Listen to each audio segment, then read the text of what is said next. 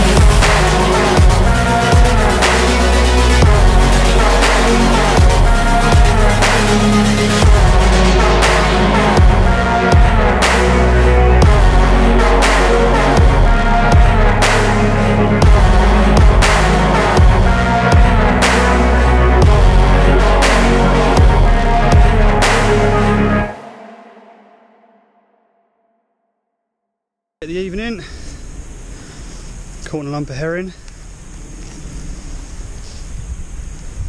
4 or 5 pounds or so I suppose. I'll put it straight back, I'm not going to keep these, and I'll show you what rig I caught it on.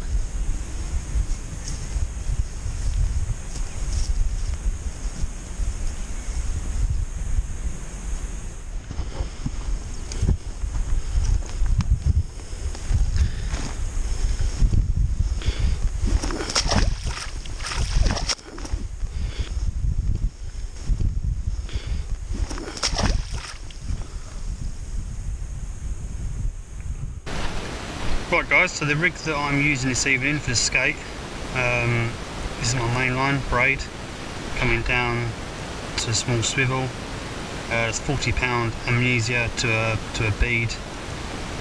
Got a pulley bead, buffering against that bead, and the same again the other end, and a swivel. I think this is a 6 ounce gripper lead I've got 40 pound amnesia again, down about 3 foot of it to a 5.0 Vivaris big mouth hook. I feel these are better than I used to use Sakuma quite a lot, but I had a lot of Sakumas snap on me. I think these ones so far are the best ones I use. I'll show you how I bait this up. Fresh herring, I like to keep it frozen. Cut a big old chunk, get the hook, and try and push the hook point behind the backbone. I just feel it stays on a bit easier. As it's frozen, it's easier to put on the hook. Stab that on the weight, and then I'll lob that out. I'm using uptide rods today. I can be bothered to set up my beach casters. I already have these set up.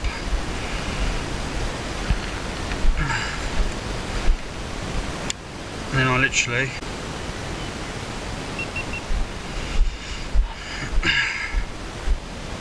literally give this a good lob.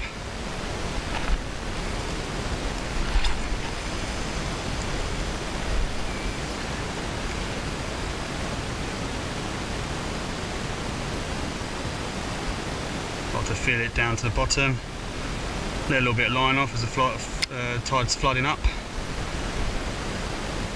and hopefully we'll get another one.